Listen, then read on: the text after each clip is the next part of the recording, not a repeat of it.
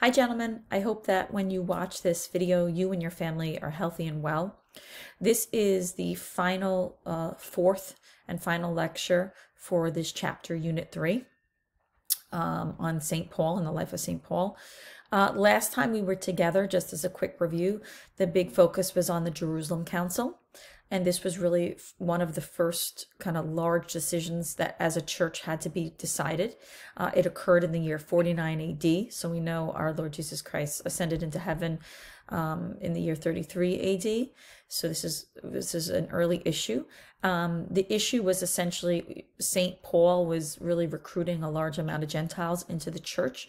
So the issue was whether or not these incoming Gentiles would have to essentially become Jewish first, meaning did they have to be circumcised? Would they have to follow the Jewish dietary laws? The ones present, the council was actually held in Jerusalem. We see that St. Paul, St. Peter, and St. James were there, as well as other church leaders. We see that they prayed to the Holy Spirit for guidance during this. And the end result was that Gentiles do not have to essentially become Jewish first. They don't have to be circumcised. They don't have to follow the dietary laws. The two things were that they were not allowed to eat meat that were offered to idols or blood that was offered up for sacrifice to idols, and they had to avoid any type of unlawful marriage. What happens after this point, before this point, on most of the church was predominantly, the early Christian church was predominantly Jewish. Their Saturdays were spent in synagogues and their Sundays were spent in house churches.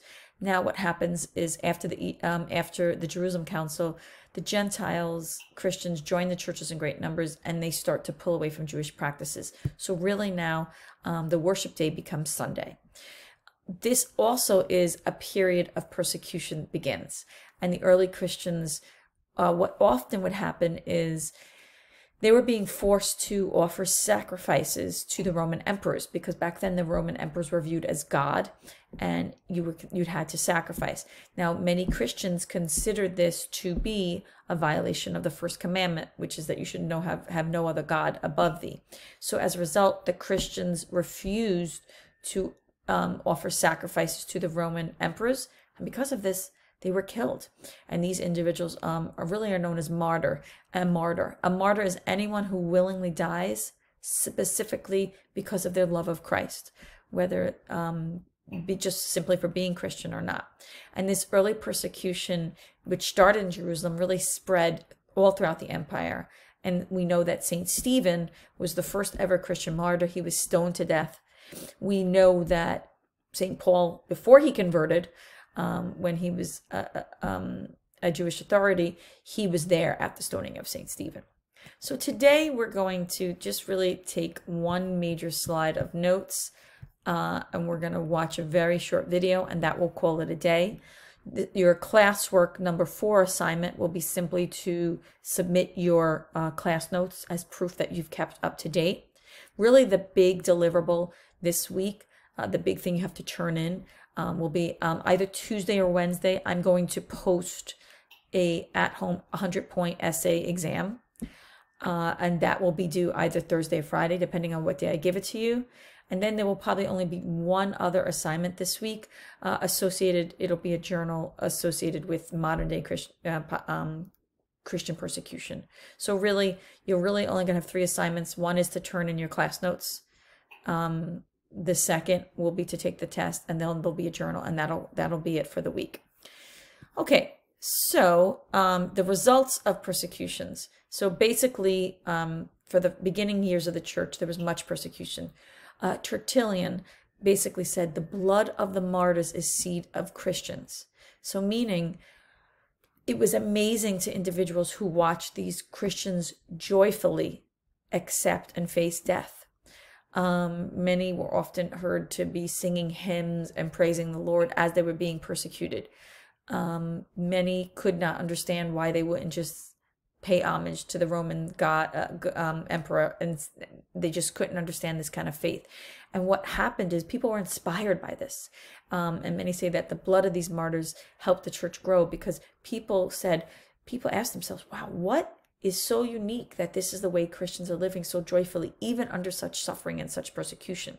So as a result, many individuals joined the church in great numbers, but Christians really had to meet in secret, and they continued to grow and they continued to care for each other.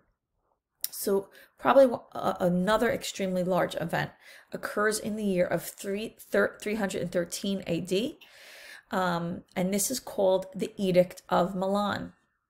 So this was the decree of Emperor Constantine. So Emperor Constantine, as we know it, is the first emperor of the Roman Empire who is Christian. He's not a great Christian, but he's Christian. And what he turns around and does is he comes out with the Edict of Milan. And it's important to note, this does not make Christianity the religion of the Roman Empire. That's not what this is. Also, some people who are anti-Catholic say that the Emperor Constantine was the one who created the Catholic Church. That's completely false. Jesus Christ created the Catholic Church. We know that very early on, from just 10, 15 years after Christ ascended, the Catholic Church existed, and they called themselves the Catholic Church.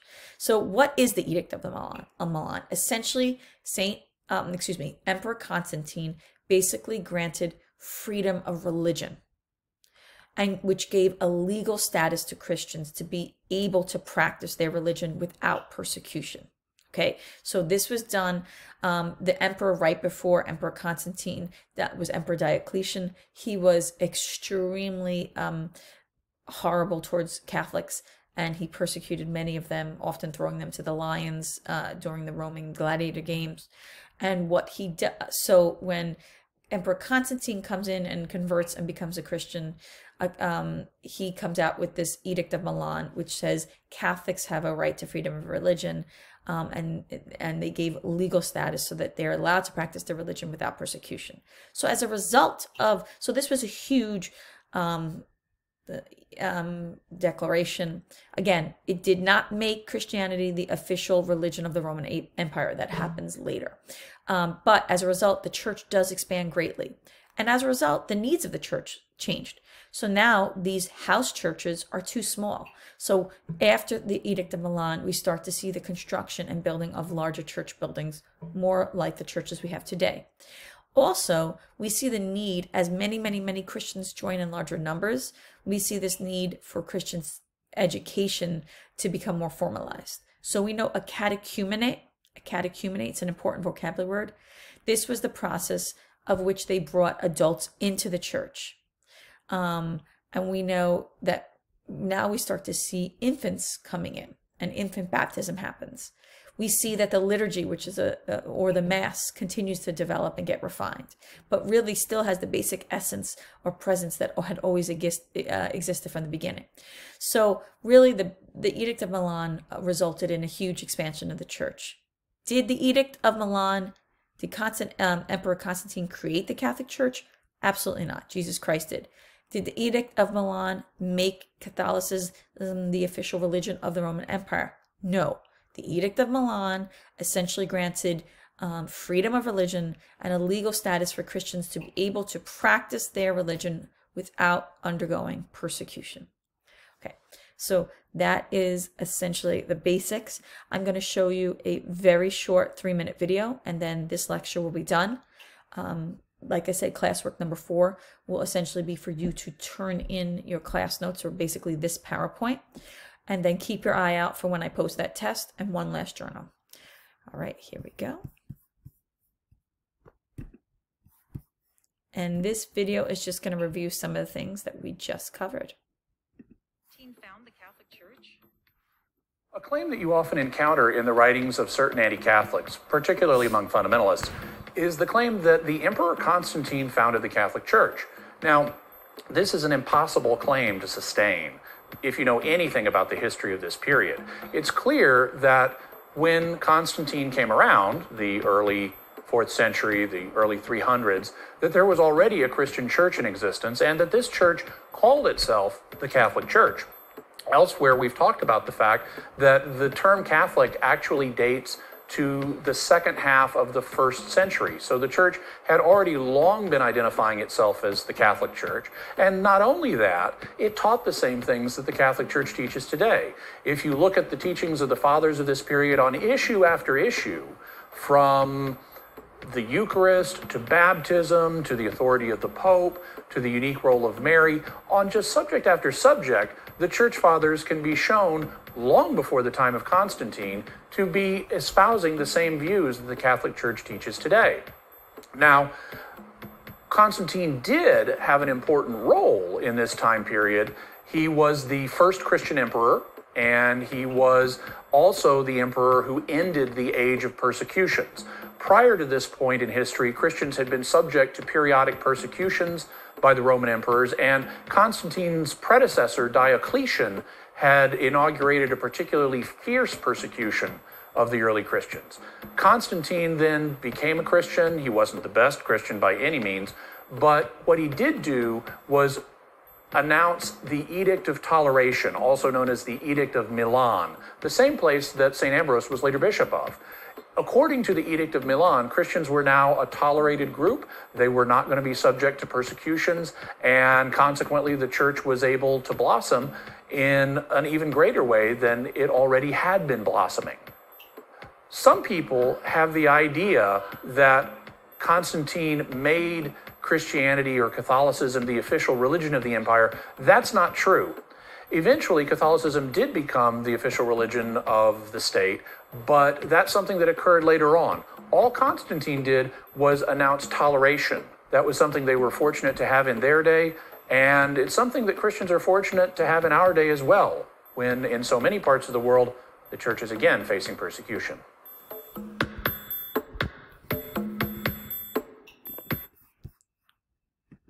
Okay, so I guess the last thing that I just want to say is essentially to bring it to your attention that the Christian church, the Catholic Church, we are still being persecuted around the world. It's hard for people, I guess, in the United States to think about that when it's such a large part of this country's heritage, and so many individuals are Christian within this nation. But make no mistake about it, and we saw that last year with the Sri Lanka bombings on Easter, all the Catholic churches that were hit, which was absolutely horrible. But there's so many countries throughout the world in which Christians today are either killed or forced into labor camps just for believing in Jesus Christ, just for their faith. So again, after the main focus at first at the beginning of the week is going to be your take-home exam, but after that there will be a short journal that really gets you to take a look at this modern day issue. Okay, so I hope all of you are well. Stay safe. If you have any issues, send me an email. Also, please, this is a great time to catch up on any work, since the workload is going to be a little bit lighter this week. Best of luck, and most of all, be well, gentlemen. God bless.